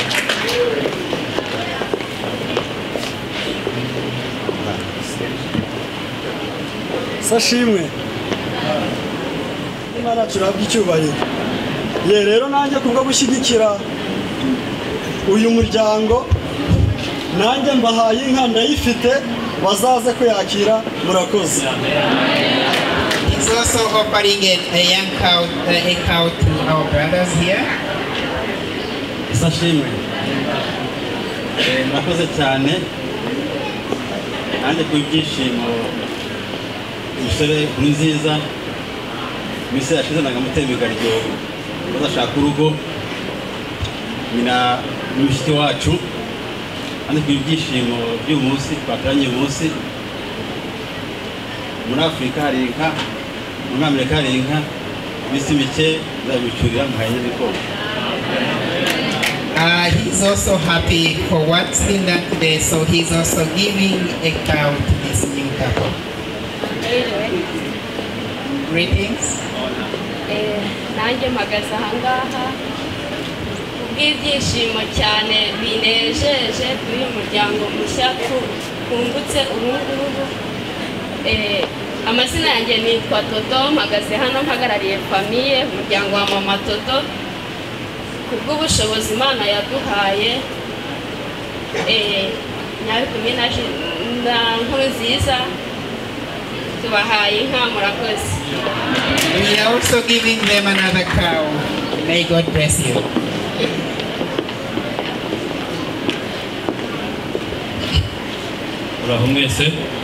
Greetings to all.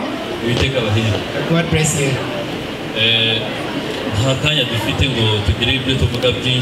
We would say a lot, but we don't have time to do that.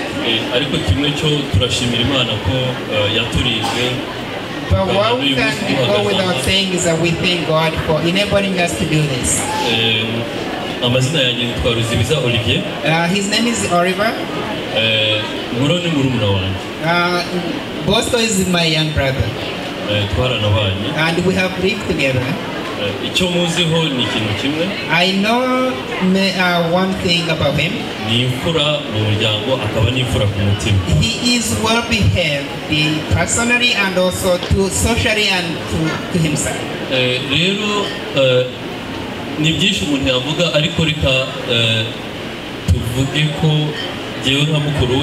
I could say so many things, but let me say that me as his older brother and my family, we will also give you another cow and we will come to you today.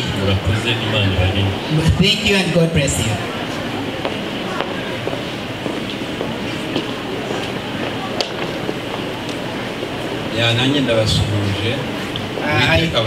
I greet you too. My name is John. ndishimye cyane kubera uyu munsi. I'm very happy because of today. Nkurunziza aranshimishije cyane bikomeye. My brother Bosco has made me overjoyed happy today. Nicaranye na Nkurunziza ku ntebe y'ishuri guhera mu mwaka wa mbere. I started him kindergarten with him. Dufite imyaka 6. When we were 6 years old. Ubwo twamenyeye. That's when we got to know each other. Twariganye primaire irarangira. We started the elementary and ended. Twigana secondaire irarangira. We went to high school together and that ended too. Ndetse tujya no kwiga hanze yo mu rugo tubana. And we even went to study outside of our home together. Namutanze kugera muri kino gihugu. I came to America before him. Ntabwo nari nzi yuko wenda nawe azaza. I didn't know that he would come and join me here. Aje ahangaha biranshimisha kuko nari When he came to America, I was overjoyed. Ariko igitangaje. But what is more amazing is muri ubwo buzima burenga imyaka 17. In this life we have lived together, which is more than 17 years. Ntabwo yigeze ampemukira. He never wronged me in any way. Ni umugabo w'imfura. He's a good guy. Ikintu afite benshi batagira ni ukwizera. What he has so many people do not have nowadays is faith. Ibyo namuvugaho ni byinshi. I could say so many things about him. Ni umugabo. He is a man. Ndetse navuga ngo Nyirabikumi agize umugisha. And I would say that our sister Judith, she is very lucky. Imana ikomeze ibubakire. Therefore, God continue to bless you and build your home. Mu bintu byatumye mukunda cyane. What made me like this guy so much? Harimo no gukunda Imana. He loves God so much. Ndetse ari muri bamwe banyigishije ubutumwa bwiza. And he is the one who taught me the gospel of reformation. Akaba afite aho yankuye naho yangiye. He has taken me from one point to the other. May God bless him. kandi atekereza yuko n'ubuzima bushyashya atangiye. And I pray that in this new life he is beginning, nta gushidikanya Imana izabugufashamo. God will help him as he goes. Imana ntabwo igitererana, because God never abandons us. Rero nanjye kubwo kwishimira uyu munsi, therefore because I'm overjoyed, mfite ibyo nagabiwe n'Imana n'ababyeyi. I have what God has given me and my parents have given me too. Muri ibyo ngibyo mfite inka nziza. So in those things I have a good cow. Izafashe urugo rwa Nkurunziza na Judith. I'm gonna give it as an offering to support you guys and you. Bazabyare baheke Imana ibahumure. And I wish you have children in Jesus' name. Greetings to all. God, praise God. Her name is Jemima. She is the young sister to our sister Judith. She's my older sister whom I care about so much. I'm a child to her and I was always respecting her.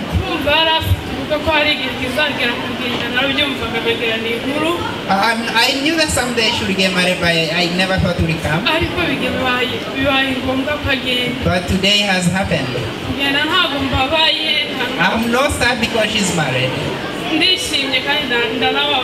I'm happy but sad at the same time. Sometimes sadness and happiness could be mixed.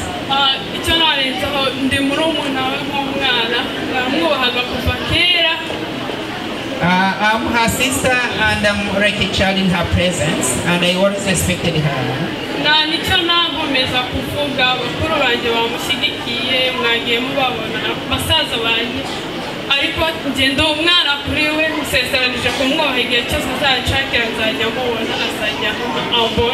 Amen. Because I'm her young sister, I'm gonna keep respecting her and be there whenever she needs me, and that's my prayer to her. Greetings to you all. God bless you all. My name is Ishimwe Edmond. She's my sister. I follow her and I am next to her.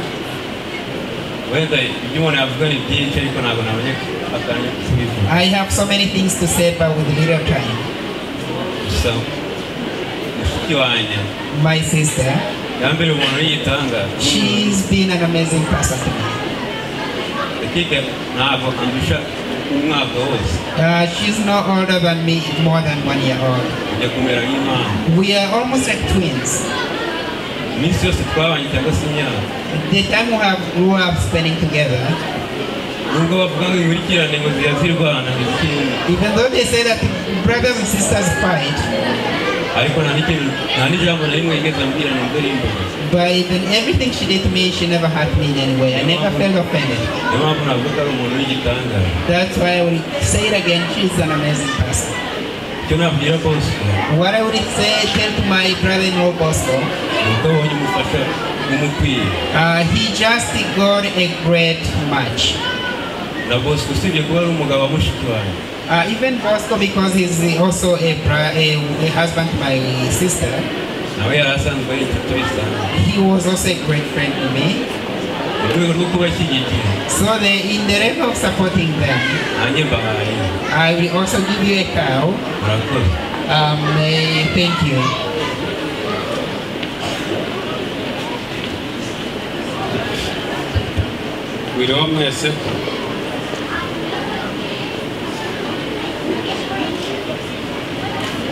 Hello, everyone and friends. I wanted to say something to Jeanette. I hope he has twin daughters, and I'll offer her $20. Amen. Amen. Ngamwifurije abana benshi ngo kandi amwitanye idolari 20. Ni byiza cyane. It's great to see a child like this also offering. Yumvise ko nawe yagira icyo yatanga. She just gave what she has. She just gave what she has to the new home. Nanje tize cyane Nkurunziza ni inshuti yanjye. My friend Bosco, Judith ni inshuti yanjye. And Judith is also my friend. N'imiryango yose ni inshuti yanjye. And also the rest of the family are great friends. Kwishimo ngize uyu munsi. Because of the great love today, great joy today. Ntabwo ndi buvuge ibitandukanye n'ibyo abandi bavuze. I will not say anything different to what has been said. Nkurunziza twabanye kera kuva nagera hano muri Amerika. I have known Bosco since I have come to America. Twiganye byinshi angejeje kuri bimwe ntarizi. We have learned a lot together and so many things he taught me I never knew. Ntabwo ndi buvuge ijambo ritandukanye n'iby'abandi. I will not say anything different from what have been said. Ijambo ni rimwe ni inka. I will also give you a cow. Ariko idasa n'iy'abandi. But it's different from other people has offered you. Uko iyanjye ni Ngendahimana uyiragira. Because mine is Ngendahimana niwe mushumba wawe. That's the name. Izina ry'umushumba ni Ngendahimana. The name of the shepherd to the cow is Ngendahimana. Ngendahimana aragira hose. So the great shepherd will always be everywhere. Aragira muri Georgia agacura muri Texas. He is everywhere. Akaragira muri Texas agacura muri Georgia. He is everywhere. Kubw'ibyo rero Ngendahimana naje gucura. Therefore when the great shepherd comes aranyura ku nka za Bosco Nkurunziza. He will pass to Bosco's cattle. Irataha mu za Nkurunziza uyu munsi. He will go to Bosco's cows today. Kandi rakamwe uyu munsi barayanywa. And it will be milked today. So may God bless you.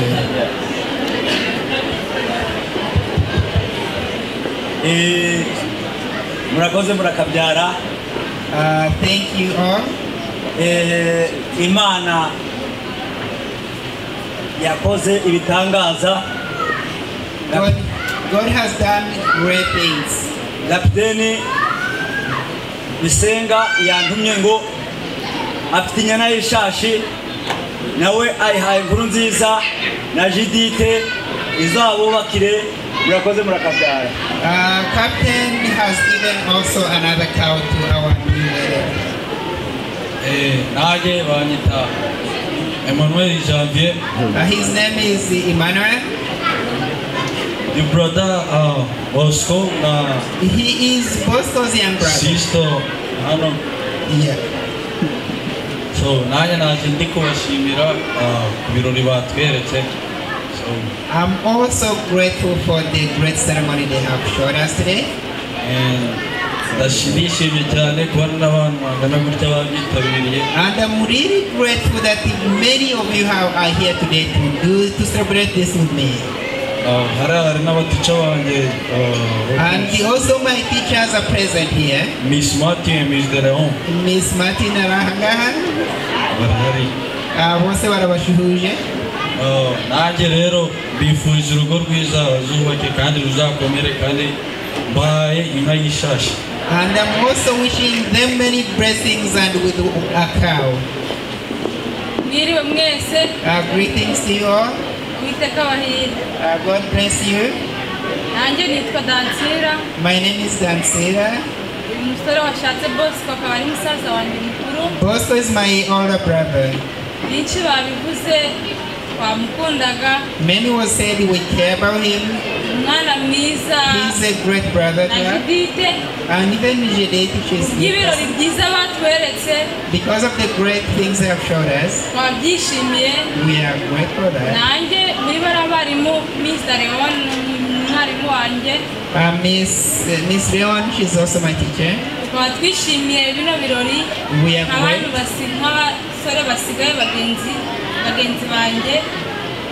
And to advance my friends here,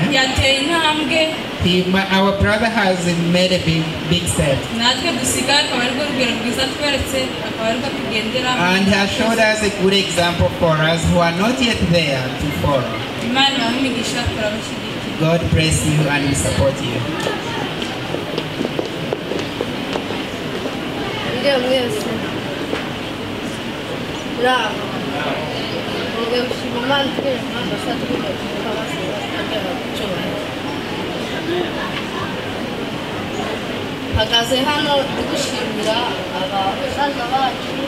I'm here to show my gratitude to our brothers and sisters.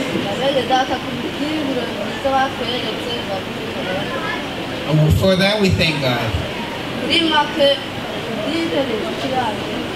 Judith is my great friend. But when it comes to Bosco, it's even greater. When we came to America, Bosco was more like our case worker.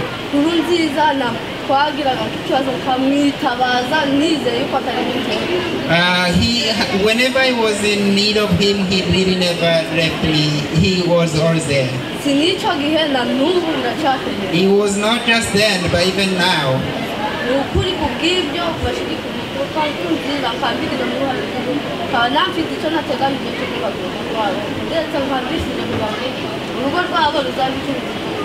Therefore, I'm grateful and I'm giving them great gifts, and I wish them that their home may be a small heaven.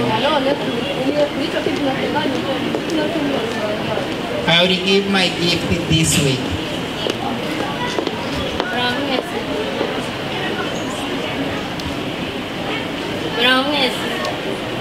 Okay, dushima Imana Imana tugeze muri amasaha zinagera ku cyubahiro. Nanjye ndishimye cyane ubukwe bwabaye n'umunsi. Uyu ni musaza wanjye na Nyirabikumi akaba inshuti yanjye. Ndishimye cyane kuba bakoze ubukwe. Nanjye ku bushobozi mfite bemera amadolari 200 murakoze. And she is also grateful and she is offering $200 to our brother and sister. Mwese nanje amazina banyita Tazigaruye Damascene bamvuye muri Georgia nazanye na barumuna banje nibahagarare babarebe n'umudamu nibahagarare babarebe ni madamu wanje barani barumuna banje na Jire nyine bano bose barankurikira rero nanje nagumye numva nshaka kuvuga ibitangaza bya Nkuru twabanye cyane inshuti yanje cyane rero mpagaze hano no kuvuga ibyiza bya Nkuru nandi gushima Imana yadushoboje kugira ngo tuze muri buno bwo bwa Nkuru nje muri make ntabwo nabivuga ngo mbishobore n'amasaha yadusize nanjye mfite inka kuko muze yavuze ngo muri Afurika ziriyo na hano ntabwo tuzibuze ubwo njewe usibye ko njewe ndenda kuvuga nkajire ngo njewe ndagiriye hose njewe izanjye ziba muri Georgia njewe nkuru umuhaye inyana y'ingweba aba yashaka iyahana abashaka iyo muri Afurika n'umudamu wanje tubafashije inyana y'ingweba bazaze bayicure murakoze.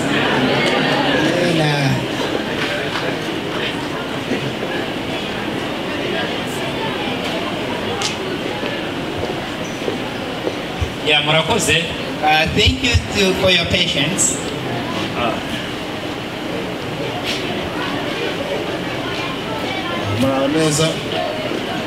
Greetings to all. My name is Aman Zabayo. Damascene is my older brother. Even Gilles. Even Pastor. I'm the youngest, I'm the last born in our family. I never knew Brother Bosco,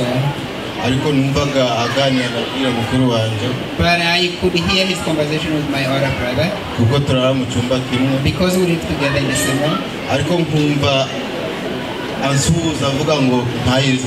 But he would always greet me and send his regards to me.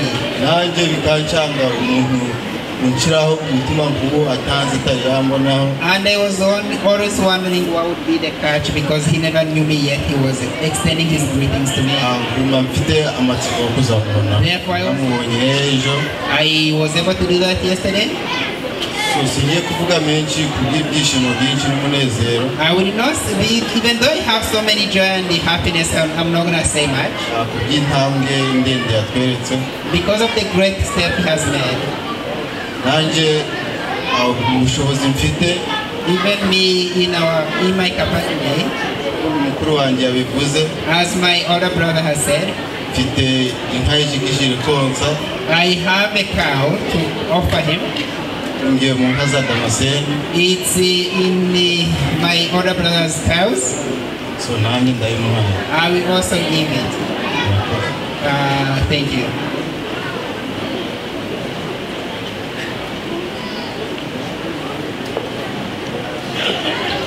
Yeah,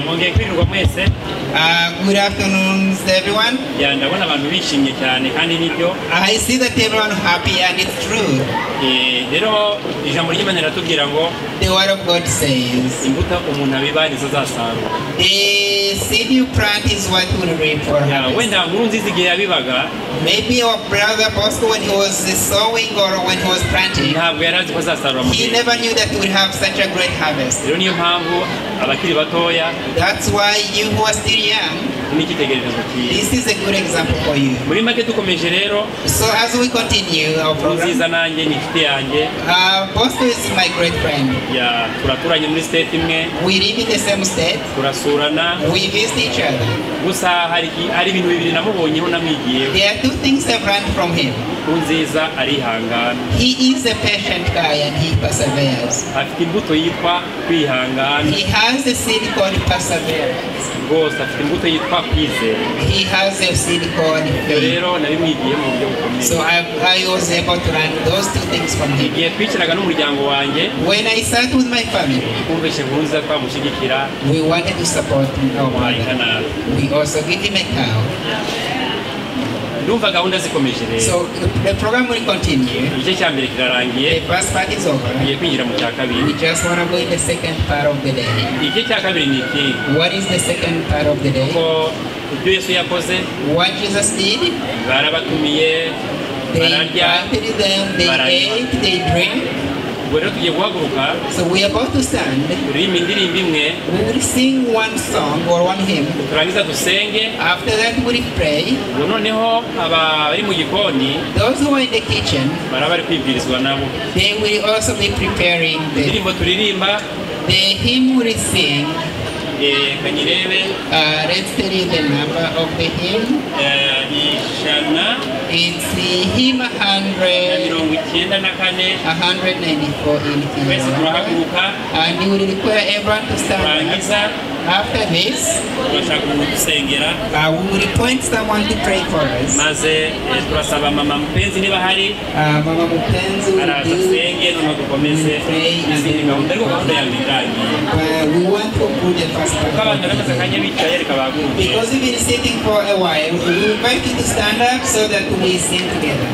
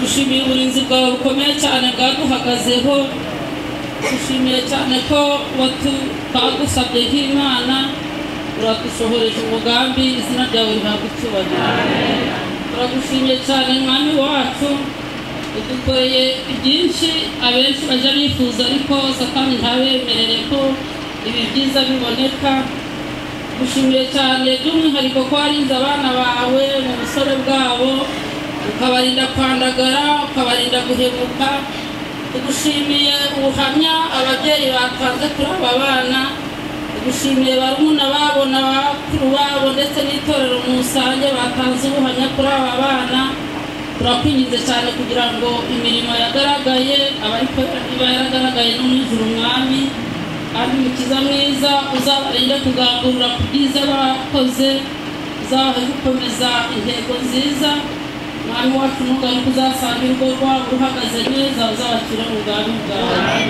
turagusabye cyane kugira ngo ubwo izi gahunda shoje nubwo taratandukana hari ibindi biri imbere nabyo ukomeze kubyivangamo kandi mwami buri wese witeguye gufata urugendo rwaba rugufi rwaba rurerure buri wese umubere umushoferi mwiza kugira ngo ibyiza tuboneye ahangaha nibikomeza kuba no mu ngendo z'abana bawe dushima izina ryawe amahoro yawe abane n'abagize aka karere bose ndetse n'ibyakorewe ahangaha ari abashyitsi twagize ari abarebye ubuhamya twese bitubere ikimenyetso cyiza kandi byandike mu mutima wa buri wese Uwiteka niwe wamumuzaniye amuremye mu rubavu rwe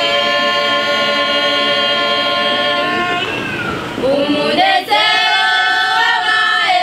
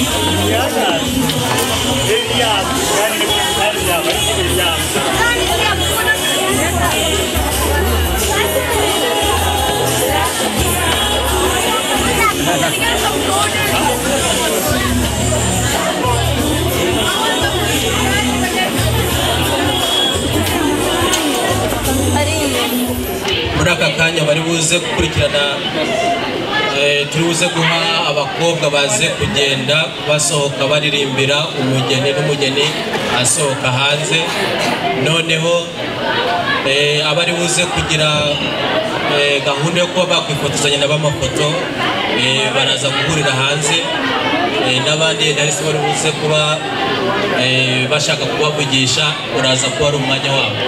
Ubwo rero utanga ituze kugira ngo abakwe bacu basohoke kugira ngo noneho natwe tuze kuboneraho kugira ngo tutahe. Murakoze.